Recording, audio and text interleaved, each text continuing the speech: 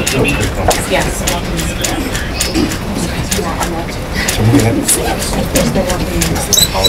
We're not going anywhere.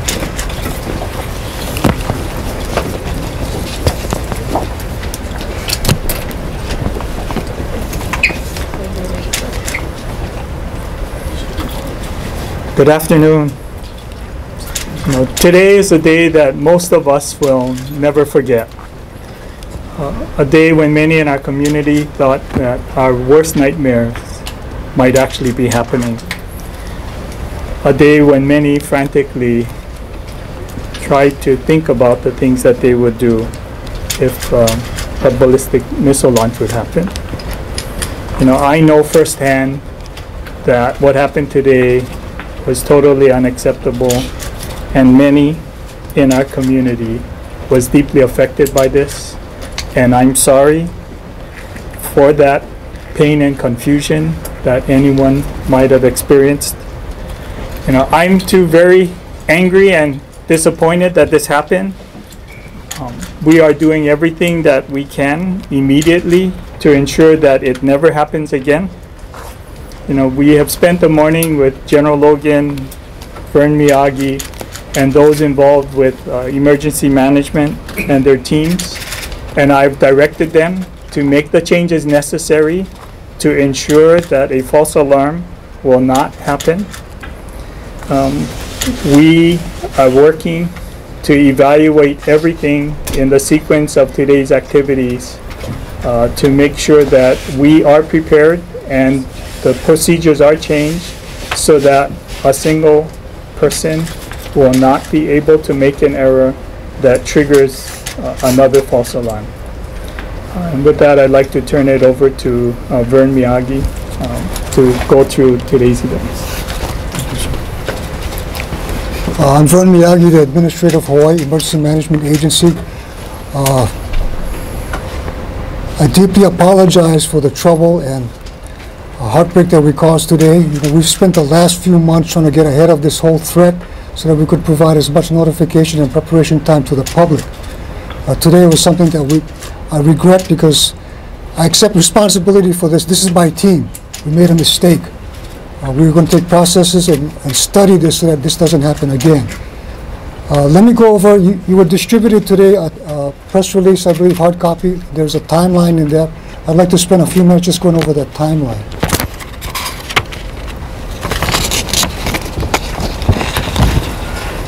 At 0805 this morning, our state warning point, which is my 24/7 operation group, did a change of shift preparation, and at the end of each, the new incoming shift will do a check or a test of the ballistic missile preparation checklist. So at 0805, this test started. At 0807 is when the trigger is pulled on the test. The wrong button was pushed on this test. It went into an actual event versus a test. At 8:10 a.m., we of course got messages on our wireless remote system, the telephones and so on, and calls that this had gone out. And at that point in time, we started the recall or the cancellation process. At 8:13 a.m., State Warning Point issued a cancellation of the civil danger warning message. And what this does is prevent any more messages going out.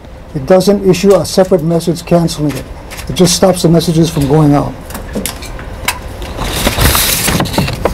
At 8:20 a.m., Hawaii Emergency Management Agency issued a public notification of cancellation on the Facebook and Twitter. At 8:24 a.m., Governor Ige retweets our message of the cancellation notice. At 8:30 a.m., Governor posts the cancellation notification on the Facebook page. And at 8:45 a.m., after getting authorization from FEMA's IPAWS, Integrated Public Alert and Warning System, HIEM issued a civil emergency message that verbally alerted people that a missile was not incoming and this was a false alarm. And that's where we were as the end of today.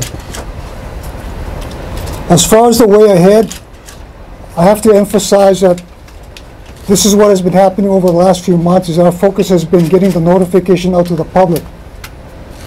One thing that we have to work on more is the cancellation notice in this event. Our focus now, of course, is not to have any more false alarms going out. And by doing this, we're working on procedures that have already been implemented. First of all, the governor has directed that we hold off any more tests until we get this squared away. What has already been put in place is the two-person rule, that during a drill, there will always be 2 people there before the button is pushed, for both drills and for the actual alert. The other point is the cancellation message. We will have a cancellation template that's already been inserted, whereby the cancellation message already pre-scripted will go out and say that this is a false alarm and there's no missile inbound. I have to emphasize that at 8:10 a.m., right after this went out, General Logan called Pacific Command to confirm that there was no missile inbound. And that was our priority for us to make sure that that word got out. The other thing that we need to do is expanding the notification protocols so all of the governors, the mayors, the counties all understand that this is a false alarm. We need to make more contacts to notify that this was a false alarm. The other point is contact with the press and the media to make sure this goes out right away also. Again, I apologize for this. This is my responsibility, my team. But please keep in mind that, again, the threat is there. If this comes out, you're going to have only about 12 to 13 minutes of warning for an actual event, and please take this to heart. Again, I apologize for what's happened.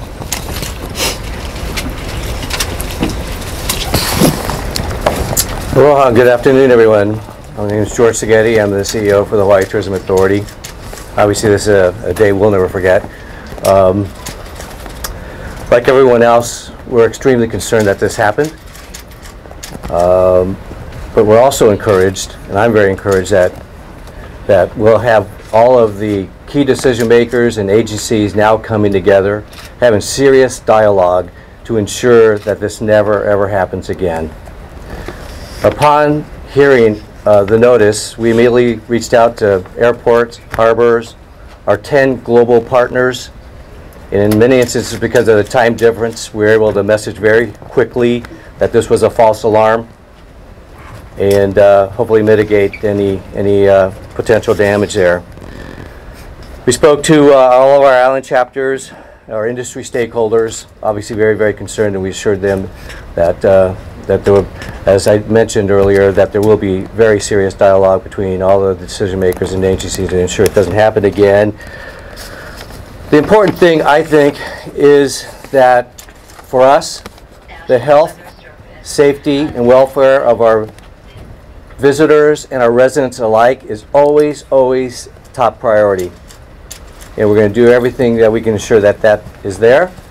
And then the message I would like to be very clear when in speaking to our global partners is that Hawaii is open for business, is still perceived as the most safe, clean, welcoming destination in the world. And I'm confident we'll continue that message. Thank you. With that, we open it up to your questions. Governor, never say never. In a day of technology where you can do it live, why rely on canned audio notifications? You know, I think we have a combination. The notification process is a variety of different mechanisms. We have the sirens, you know, we have cell phones today, we have internet and social media mechanisms. We do know that we need to be able to broadcast messages across all platforms, and certainly that's what the intention was. You know, there was no automated way to send a false alarm cancellation. We had to initiate a manual process, and that was why it took a while to notify everyone. Isn't there a way to connect it to when you have such things as Nixle alerts, where it could come out that fast, much faster. Wouldn't that be a better option? Well, certainly we will be looking at, we've already implemented some actions to speed the process so that the public would be notified faster. But we are evaluating all of the processes that we currently have to ensure that we can provide the notice to the public as soon as possible. So to clarify, the 38 minutes that transpired between the initial alert going out and the false alarm notification was the result of the time that you guys needed to manually take control of the system? Well, it's a couple things. If you look at the timeline, certainly we had sent notification that it was a false alarm much earlier than the 38 minutes. Right. The 38-minute interval is really the interval that we had to manually go through the process to provide notification on the smartphones and cell phones. We did have other notification that occurred much sooner than that. Right, on Twitter and on Facebook, but not everyone is plugged into these social media platforms. They rely on these mass notifications via mobile devices or the sirens, which in some cases did go off in certain communities. Yes, the sirens was separate, and a few of them went off, but most of them did not because they're not involved with this test. So the clarification then is, why were those sirens triggered when you guys were already issuing a correction that it was a false alarm? Well, we have to check on that. That's why we do the monthly test. But the drill that was done this morning was only for the emergency alert system, which is the TV radio, and then the wireless emergency alert system, which is your cell phones. Is the real alert supposed to work then, where you would get this notification, and then are the sirens supposed to go after that? That's correct, but because this is an internal test, a drill, we don't want the sirens to go off publicly. So why did the sirens go We off? have to review that. We have to test. But again, it's an internal drill, so the sirens are not supposed to go off outside. This is just to make sure the warning point personnel know exactly what process to follow, to initiate if this was a real event. And if there's a situation, you're saying it was the wrong button was pushed, Yes. I guess give us a little clear. So there are buttons on a panel, It one is- person pushes a certain button, and there's no sort of a safety guard where it say, are you sure you want to push that button? It's a screen. It's more like a mouse click. It's a screen, a test button, and an actual. Okay, the wrong button was passed. Or Was once pressed. that button is pushed, that's it, it goes That's it. through. That's correct. There's no sort of redundancy whatsoever. I was going to say that the old process was no redundancy. We've implemented changes already to assure that it becomes a redundant process so that it won't be a single individual. There'll be at least two people that would be involved to initiate the alert. You mean since this morning you've implemented that? Yes, That's correct. that's correct. So to clarify, with a mouse click, someone sent out this mass alert saying that this is not a drill, shelter in place immediately. And by the time the next alert went out to the masses and those 38 minutes has passed, you guys had obviously already clarified that it was a false alarm. Yes. But That's there were correct. still sirens that had started going off, and you're saying that that's on a separate system. So who made the call to initiate or authorize the use of the sirens? No one had authorized the use of the siren. So So why the did it siren should happen? not, and we don't know, but we will find out. What is the procedure? Can you walk us through the steps of what is the procedure when you're testing? Well, the procedure for the test is that in a real event, we will get notification from U.S. Pacific Command. And then we'll go through the test as far as activating the computer screen and the program as far as that would activate the warnings and the alerts. So the process of our test is that we simulate a notification from PACOM. Now again, no notification from PACOM came. We simulate that, and based on that simulation, our staff at the state warning point will open up the screen, go through the checklist, and then make that initiation. That's what. There is a. Again, it's a human error. There is a screen that says, "Are you sure you want to do this?" Okay. Again, that's already in place. Now we had one person, human error, and that thing was pushed anyway. So Vern, So they not by only having- triggered by the having alert, they redundancy- also pressed yes? Yes. There was a two-step process. there is They a pressed yes in both situations. Right. So by having redundancy, having two people, you've got 12 to 13 minutes to alert the public. How much of a delay will this person? There would be no delay in this case. We would have, right now, the process that the process would be the OTS or the person in charge of the warning point at that shift would be the one to either push it or oversee to make sure that there's 2 people there when you push the button. I'm sorry, to clarify, there was a redundancy in place then. Someone clicks to send out this mass message, Yes. and then someone also clicked to say, yes, It's the same. It's the same person. Did he explain why then he did it twice, basically? I can't explain that. That's like I said. It's a human error that we're going to fix. We understand it's a mistake, but what are the consequences as the result of the kind of just mass hysteria and confusion that was launched this morning as a result of a human error? What's the consequence? The consequence of this is obviously bad. I'm working on credibility now because we worked so hard to get this in place. That's why I want to tell the public right now is, again, this was a mistake on our part. But don't let that stop as far as the preparation and the warning time if this happens for real. So in my case, you watch the news right now, they're talking. Kim Jong-un is talking to the South, so that the tensions are getting better. So when I heard this morning, I thought this has got to be a false alarm because that's not happening. And our outreach to the public and our training is, again, keep informed of what's going on in the tension between the 2 countries and keep monitor that.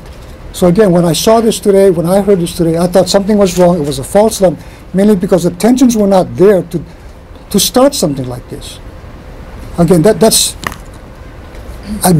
this should not have happened, and we're going to work hard to make sure this is not going to happen again, as the governor said.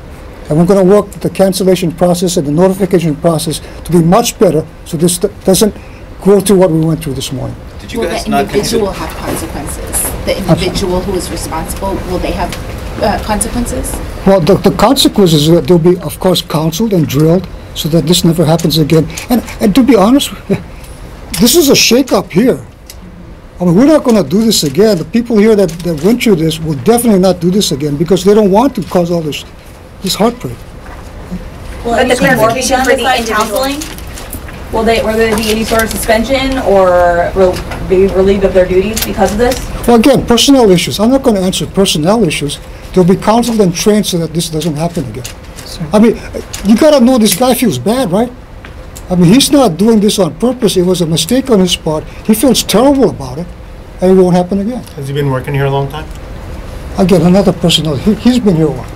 I have another question in regards to the mass message that did go out on mobile devices. Not every carrier provided an alert. Can you clarify why that happened? Because in a real situation, everyone would need to know.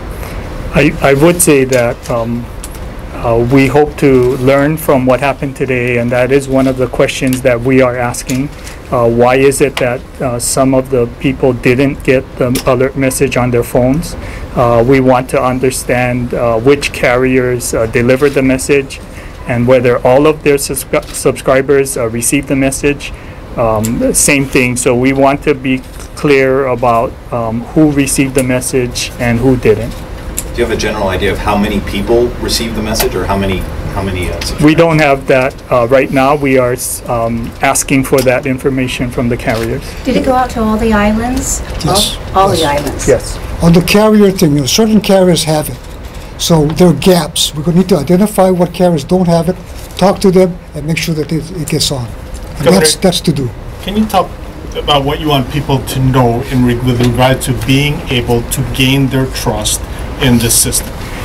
We want the people to know that we are disappointed and angry that this happened. We do know that everyone on the island was affected in some way. We understand that. We are committed to providing the public with a good notification system. We do understand that there is a short window for us to inform the public and for them to respond. We would certainly encourage the public to follow the recommendations if this should happen, to get inside, stay inside and get informed, because that's what they need to do. We have already taken action to make changes to assure that this doesn't happen again. We will continue to work through that process. We will identify other procedures and opportunities that we can put into place to ensure that this doesn't happen again. We're still reeling from the Randall Saito escape, which made national news, and now this.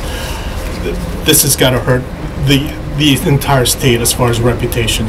You know, certainly we have, as General had been saying, we have been balancing the interest of the public and providing a notification system in light of the world that we live in today, and that there is a possibility of a ballistic attack. So we believe that it's in the best interest of the public to have a system of notification that we can provide notice should an event occur. It's very, very unfortunate that a false alarm was issued today, and we will take action to assure that a false alarm never happens again. And you're confident that you have this sort of taken care of? Yes, absolutely. I'd like to clarify. So there is one individual who, clicking a mouse button, can send out this mass notification, and then there is a separate individual who triggers the sirens. What is the communication between those two systems so that if it were a real deal, as you mentioned, first the alert would go out, then the sirens would turn on? What's to ensure that that process is, in fact, the integrity of that has been preserved? In an actual event, those two people are sitting side by side. Okay. Okay, so it'll be simultaneous. Which is why some sirens did not go off, because that person knew immediately it was a mistake. I believe that could be the case, but again, I have to take a look into that, and we're working on a written report on this as far as what happened, what the fixes are going to be, and the way ahead is going to be. One of the challenges as a member of the media is that we did not have access to information right away.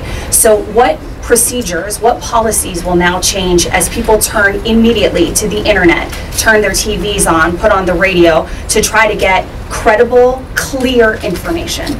The process is, again, getting that cancellation notice out as soon as possible with the new template that we have in there. And then again, for a false alarm, we have to make sure that we have clear lines to the media, all the stations, through our public information people, to get that simultaneously out.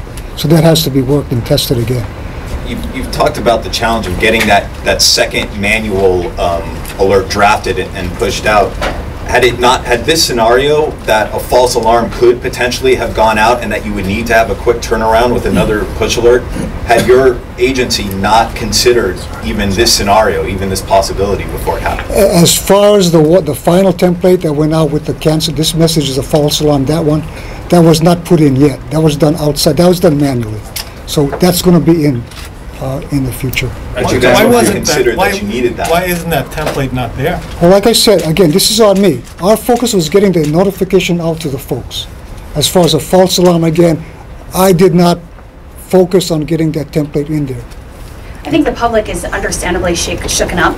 They understand, though, now that you're saying this was human error, but it still begs the question whether or not there was enough information about what people really should do if this in fact was a real ballistic missile attack. So if you could take this time now, because I know these are the questions we're going to be answering over the next several days. Specifically, what do you do if you're at home, if you're on the highway, if you're in the elevator of a high-rise hotel or building? What are the steps you should immediately take? See, these are very, very good questions. On our public outreach over the last few months, this is what we've been going over, on and on and on. Town hall meetings, capital briefings, and so on. Again, get inside, and stay tuned. If you're every person should know ahead of time. When we say shelter in place, if something like this triggers again, if I'm at home, where do I go? If I'm driving to work, where do I go? If I'm at work, where do I go? Same all the way through. For all members of your family, so that when you take shelter in place, you don't have to worry about your family because you know what they're going to do. But what we put out on our website and all of our outreach and material that we have gives you an idea of what type of shelter to look for. Again, for radiation, it's always time, distance, and barriers. So get away from the radiation, get inside as far as you can, put concrete between you and the radiated area, and get inside of your building, away from glass. If you're on the highway, stop your vehicle. If you can't go any place, get down to the bottom of your vehicle, or get out of your vehicle if you have time, the 13 minutes, and get into a high-rise or any kind of constructed concrete building that's close by. Again, planning ahead of time so you know what you're going to do ahead of time. Don't look for that shelter in place when it's inbound. Again, I regret what happened this morning, but it brings this awareness up to speed again of what to expect and what to do. what to expect and that's what we do at emergency management, is to get that information out to the public. How long have you been doing this ballistic missile checklist? This started about when we did the first siren test, November 1st. So they've been doing this 3 times a day? This is on about 3 times a day, but it's not mandated. It's just a routine test for the new shifts coming on. But we've been doing this since about November, again, with no problems until today.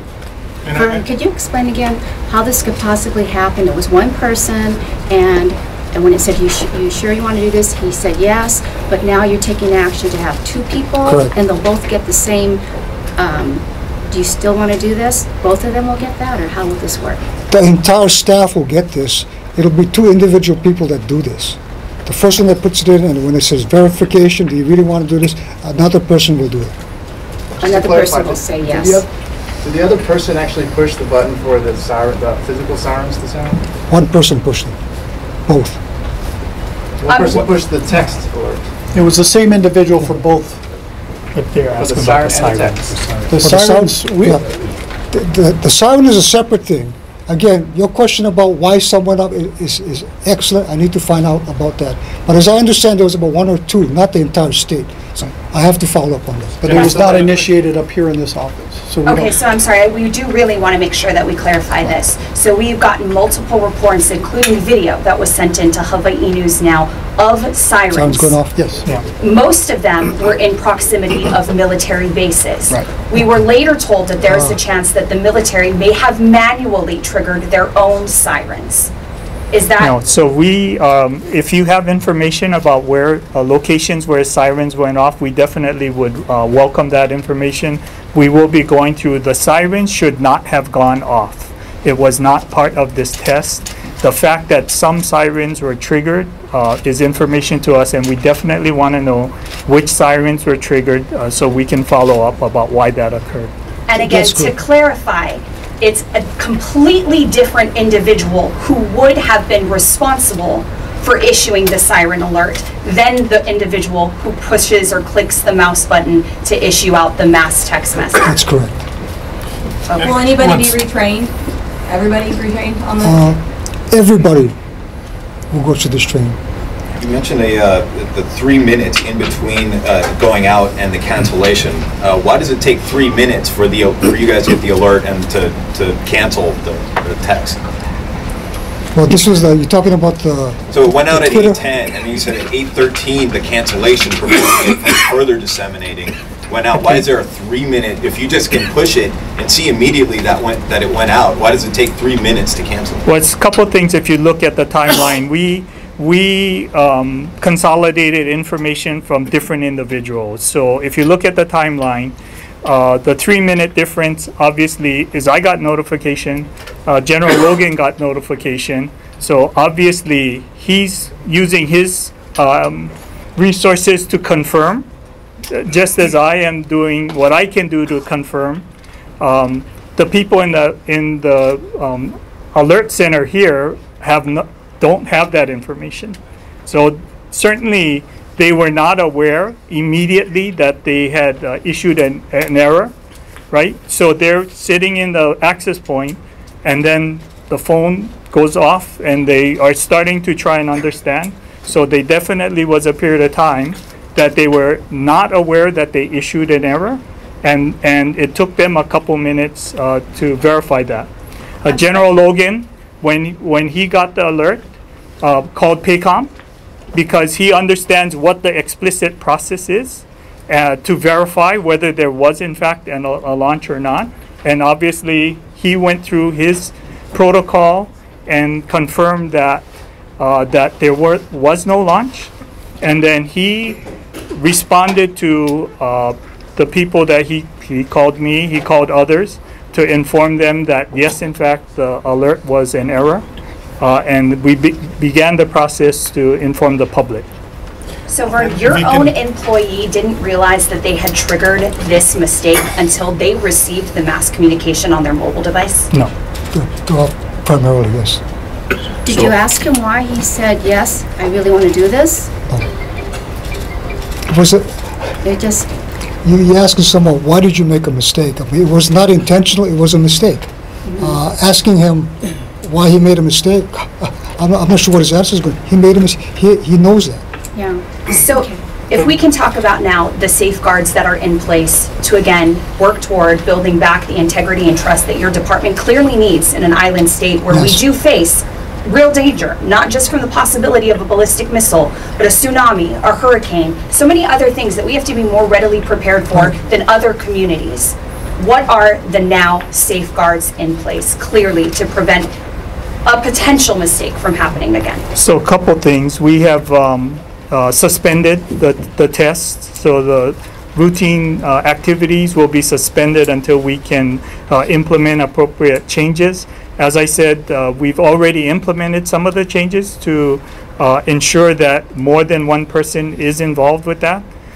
We definitely learned that some of the notifications, some of the sirens did not work, and we need to understand what that is. You know, on a going forward basis, we do intend to continue the monthly siren test and other tests as we have done in the past. You know, we believe that it's imperative that we continue to exercise the alert system. We recognize that this false alarm is a terrible thing to happen, and we have implemented changes already to assure that it doesn't happen again. We will further refine the processes as we go forward to make sure that we can put in better safeguards to prohibit this from happening. How many As far personnel as this does it take to template run the 24/7 operation?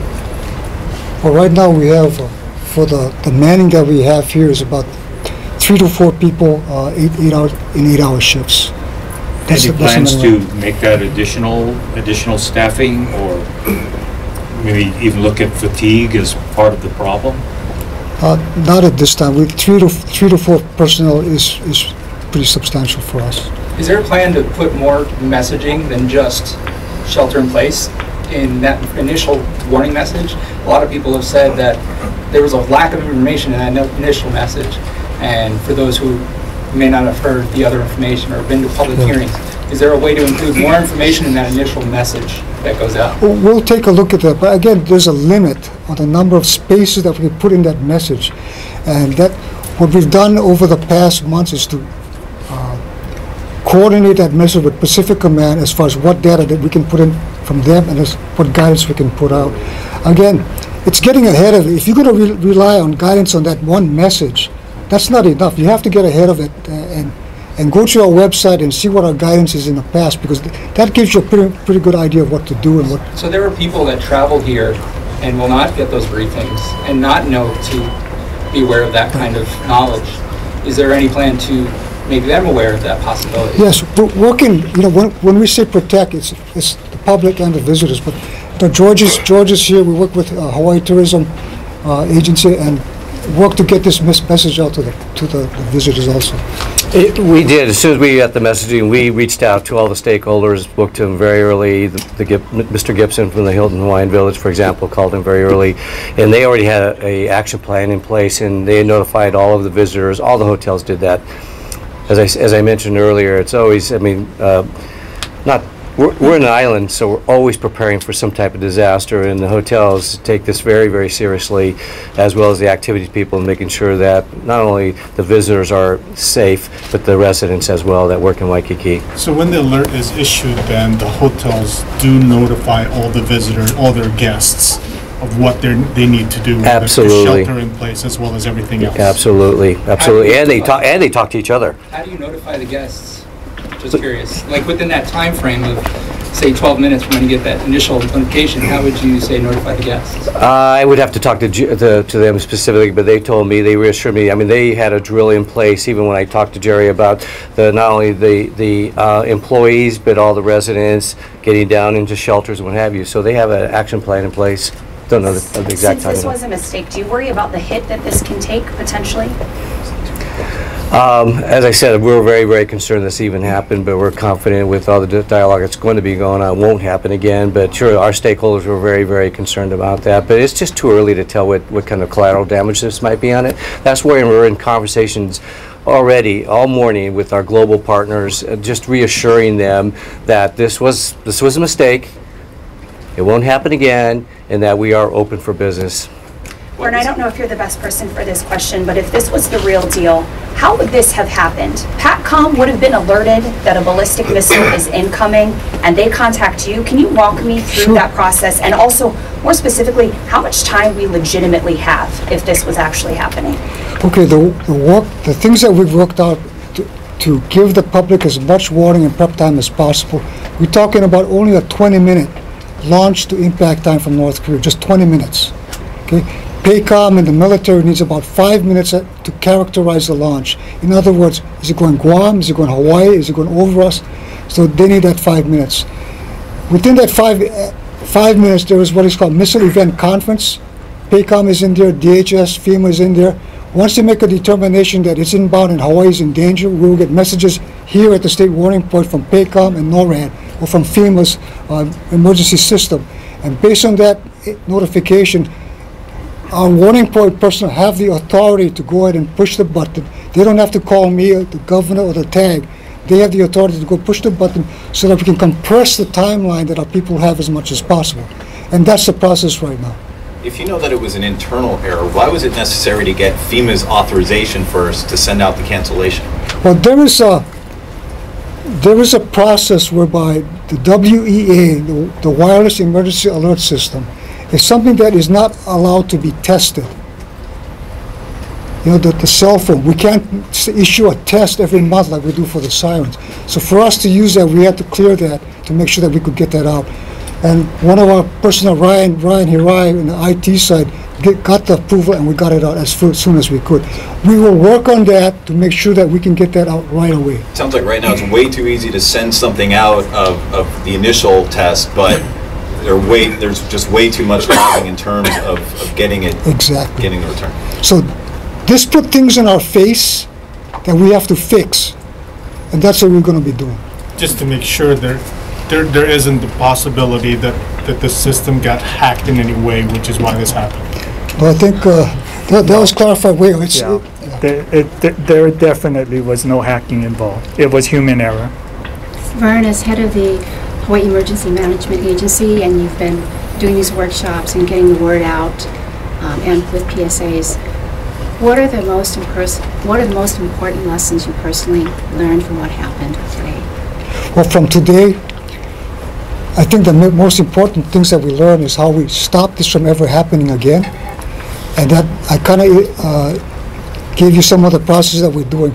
But I think the other thing is what we've learned from this, the questions that was brought out about what to do, all of that has to be emphasized again because we have such a short time. This idea of a shelter in place, having a plan ahead of time, knowing where you're going to go ahead of time, where to go, what to do, when to do it, that has to be done for all hazards, for all of our folks. You know, you asked a question about tsunamis and hurricanes. What about the other hazards? Okay, this doesn't apply to that as far as the timeline. But again, know where to go, know what to do, know when to do it. Have a plan for yourself and your families for all times of the day, for all hazards. Not just for this, kind of kicks it up a bit, but again, for hurricanes, tsunamis, same thing, get ahead of it. Each individual should have a plan. If you don't mind, then if you can go through this template again of being able to cancel an alert, make sure that most people get it, that this cancellation. Yeah. Can you go through that, please? Again, what the template will have, it'll be a pre-scripted message saying this is a false alarm. I don't have the wording right now, but this is what went out 38 minutes later. But it will specify that this is a false alarm. A missile is not inbound. That's for the cancellation. And how will it will go out? It'll go out the same way the initial announcement went out about the incoming, the warning. It'll go the same way and say that was a mistake and this is a cancellation of that. But how do you get it out faster than what happened today? It'll be a template within the screen and they can just push that. We need to So work I out the think process. part of it is that we didn't have a process in place to send a message. We didn't have a message scripted that said this is a false alarm. You know, we were not prepared for that. The fact that an alert was issued that was incorrect. So we have built that now, and so clearly, just as there's a button to initiate the alerts, there now is a button to initiate the cancellation. But now we will continue.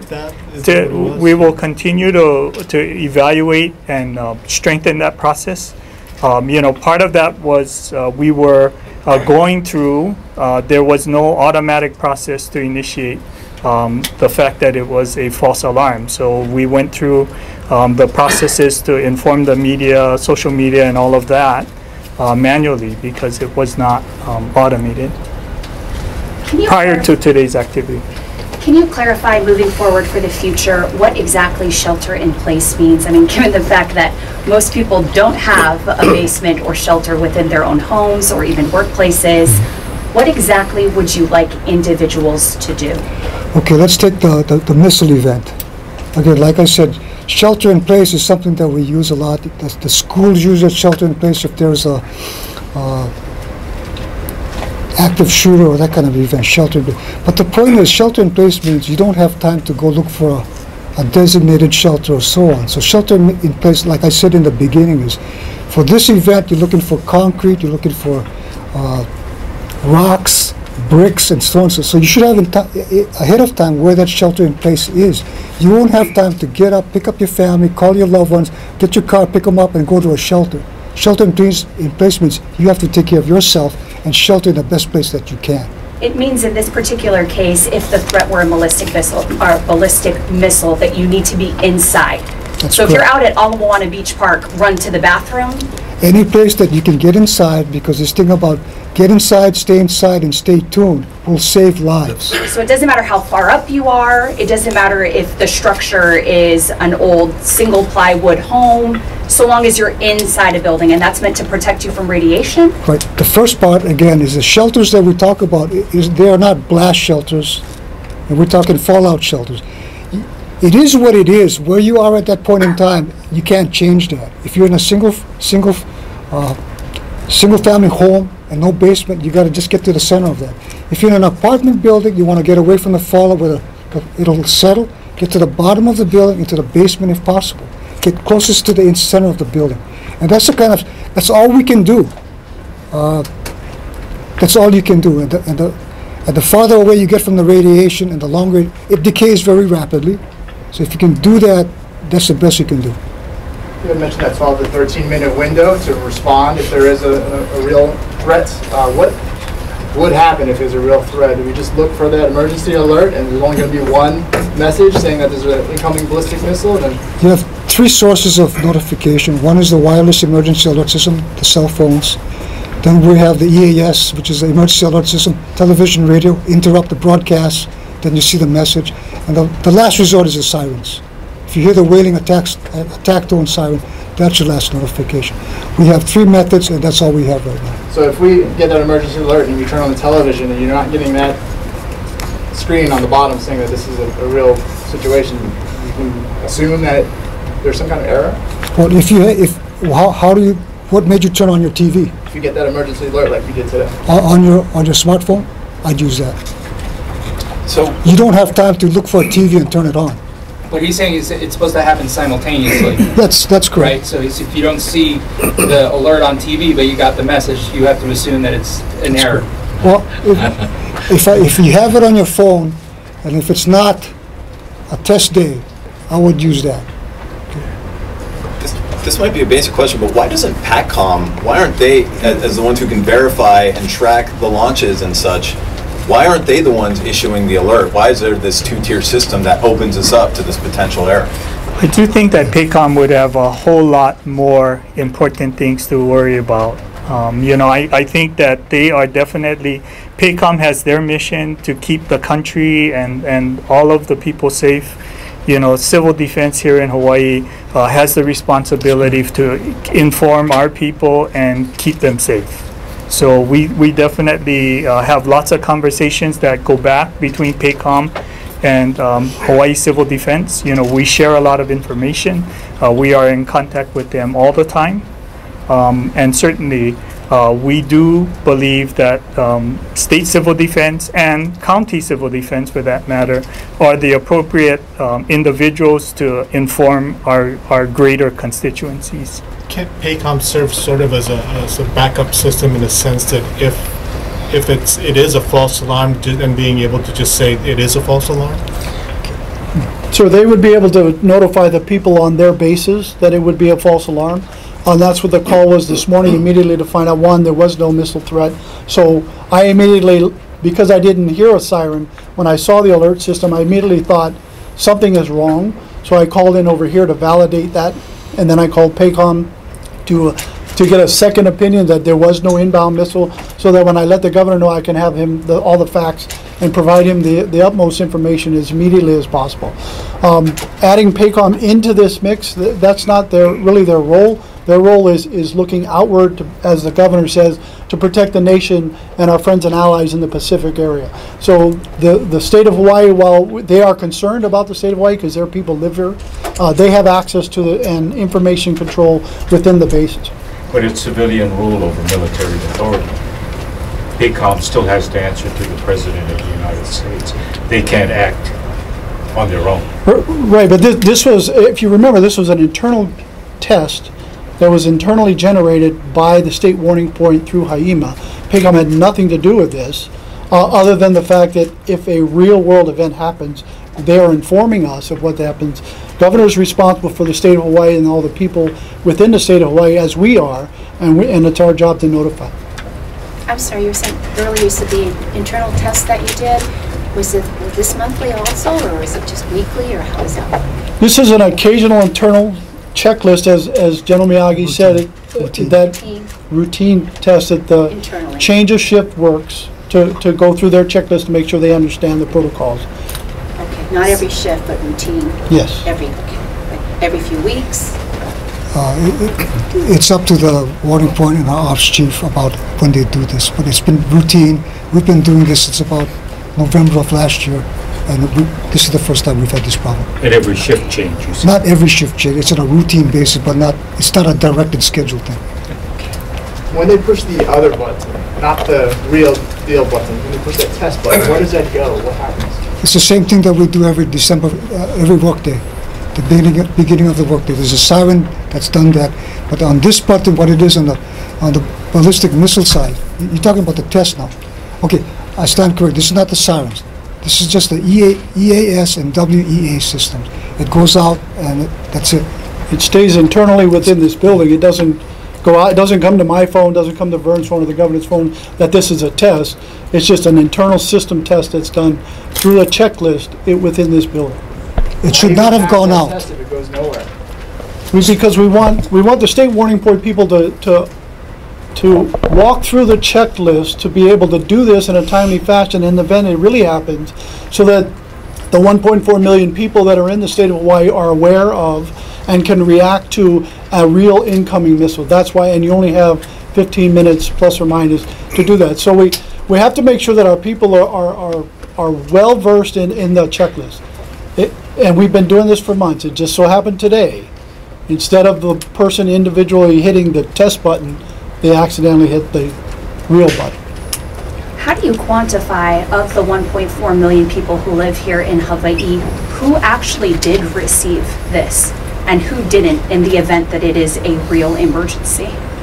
We have to, working through the counties have some idea of as far as who got the notification. We got all these calls. So we're documenting that also. This thing about the two different cell phone carriers, yeah, we got calls on that already. So we need to meet with them to verify what the situation is with each carrier.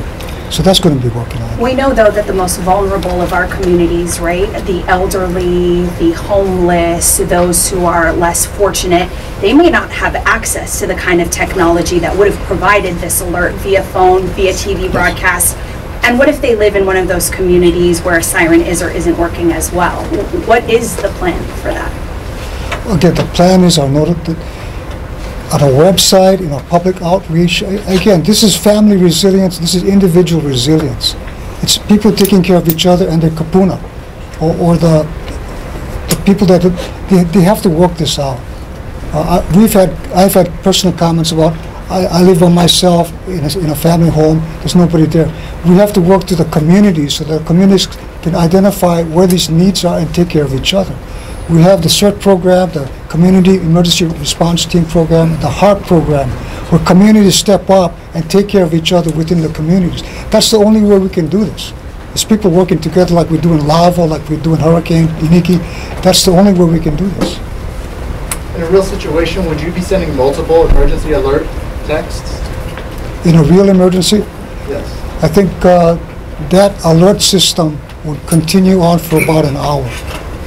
But then, as soon as the all clear or it's determined that there is no threat, then we will go on AM/FM radio or the same methods of communication to let everybody know that there is no, it's all clear. But how about the emergency text? Would you send only one, or is there going to be No, multiple? there will be a follow-up if there is no threat. If there's a real threat? If would there is there a be real, more than one text message, if it's a real threat? yes. Will it be every minute you're going to send an update, for example? As long as we have information from Pacific Command that there is a threat, that message will be outgoing. Troy, when you said this person made a mistake, on that test, he hit the real button instead of test. Does it say like test ballistic missile, real ballistic missile, test hurricane, real? No. What does it say? It's, for this one, well, I can't give you, it's the actual, and this is the test. If you want the exact wording, I could give you, but there's a designation between the two. Actual button and test. Yes. But I mean, the difference between a ballistic missile versus hurricane. Well, hurricane is different because it's a steady tone, and there's, But you were doing it on ballistic today. that's correct. Only, okay. And just to let all of you know, and to help ease the mind of the public, we apologize for what happened today. But we are going to do a thorough investigation. We'll put that report together, and Vernon and myself and the governor, we'll get this information out to you so you all know exactly what happened, so we can answer all the questions. We have a good idea what happened. We're very well aware of already making changes as the governor has directed us to do. And so we're getting way ahead of this as far as the future of this ever happening again. We are confident that this will not happen again.